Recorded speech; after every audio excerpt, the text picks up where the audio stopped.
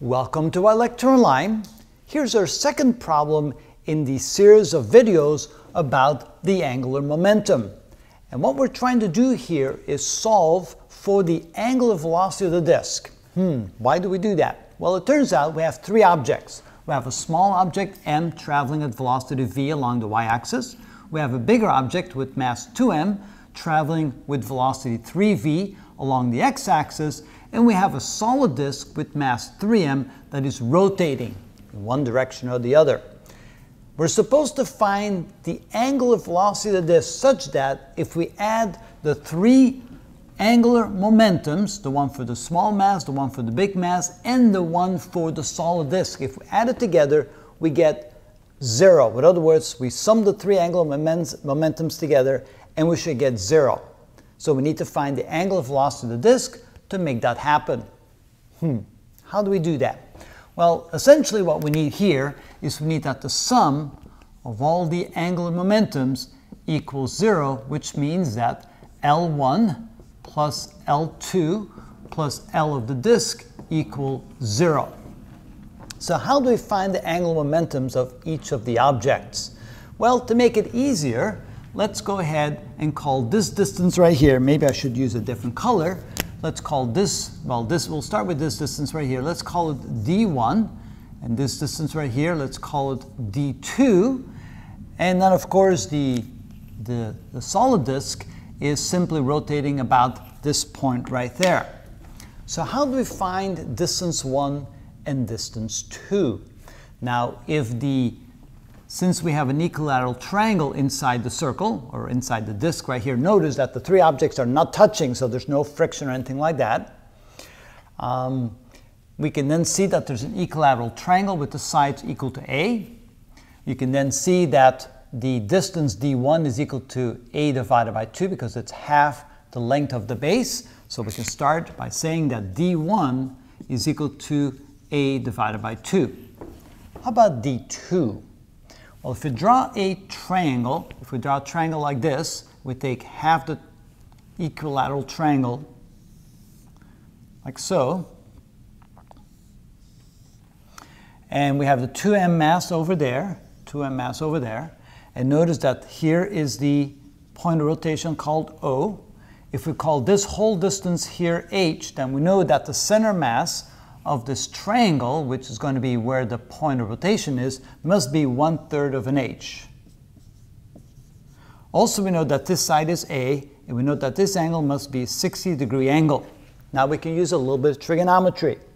We can say that h, the opposite side, is equal to the hypotenuse times the sine of 60 degrees, and the sine of 60 degrees is the square root of 3 over 2, so this can be written as A times the square root of 3 over 2.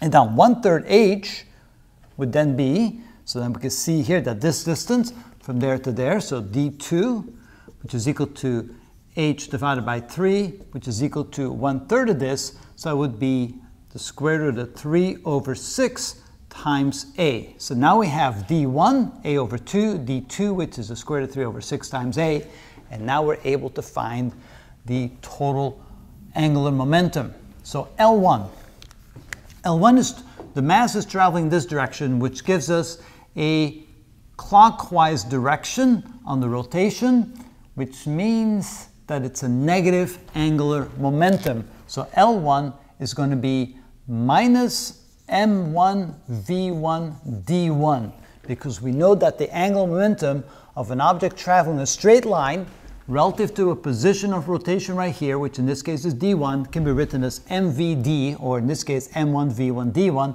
negative because it's in a clockwise direction. The other mass here is in a counterclockwise direction. That's going to be plus m2 v2 d2, and then we have to add the angular momentum of the disk, and that's going to be plus I times omega. Of course, we don't know yet what the direction of omega is, and that's what we're trying to find. Omega is what we're looking for, and I, of course, is going to be the moment of inertia of the disk, which means that I omega is equal to, when we move this across, a positive m1 v1 d1 minus and m2 v2 d2. And now we can plug in all the things that these are. The moment of inertia of a solid disk is going to be 1/2 the mass. Now the mass in this case is 3m, and the radius of the disk, of course, is r, so that's going to be r squared.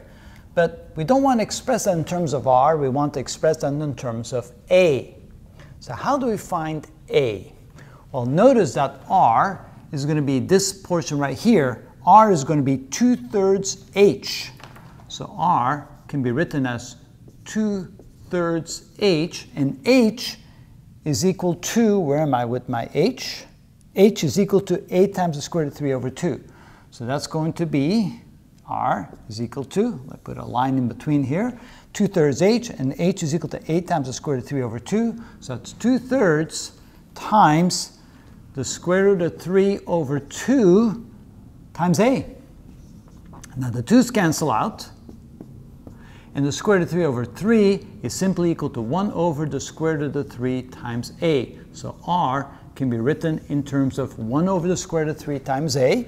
That'll go in here, and this is equal to the mass m1, which is simply m, v1, which is simply v, and d1, which is a over 2, minus m2, which is 2m, v2, which is 3v, and d2, which we said was the square root of 3 over 6 times a. So now we have this, I omega equals this. Oh, I'm missing something, am I not? I'm missing something. I forgot my omega. So let's put an equal sign there. And I can't forget my omega because that's what I'm actually looking for. All right. So, well, to make things a little bit easier, I have an m in this term, an m in this term, an m in that term, so all the m's cancel out. That makes things just a little bit easier. All right, let's simplify things now. We're going to write this as 3 over 2 r squared, and r is 1 over the square root of 3 times a. That would be a squared divided by 3 times omega is equal to, here we end up with 1/2 v times a minus, that would be 6 v times the square root of 3 times a divided by 6. And then of course you can see that the 6 cancels out to 6. And we can factor out a v and an a. And here we can cross out the 3's, so we end up with a squared divided by 2 times omega is equal to, here we end up with, if I factor out a v and an a, so I have a v and an a, and I have right here a 1/2 minus the square root of 3. All right, continuing on. We have an a here and an a squared here, so that cancels out. Let me use a different color. So this a cancels out with this a. And then I have a 2 here. I'm going to cross multiply a 2, so end up with omega is equal to v over a when the a comes down here. And 2 times this gives me a 1 minus 2 times the square root of 3. And so here is my omega. My omega is equal to v over a times 1 minus 2 times the square root of 3. So notice that the disk will have to turn in a clockwise direction because this will have the largest moment of inertia compared to this. This is a positive moment of inertia. This is a negative, or I should say, this is a positive angular momentum. This is a negative angular momentum. So we need the disk to rotate in a clockwise direction or with a clockwise angular velocity, and therefore you can see that 1 minus 2 times the square root of 3 is a negative quantity, so we can see that this is indeed traveling in a clockwise direction with a value of omega equal to v over a times the quantity 1 minus 2 times the square root of 3. And that is the angular velocity the disk needs, so that when we add up all the angular momentums of the 3 objects, m, the 2m, and the disk together, we get a 0 angular momentum. And that is how it's done.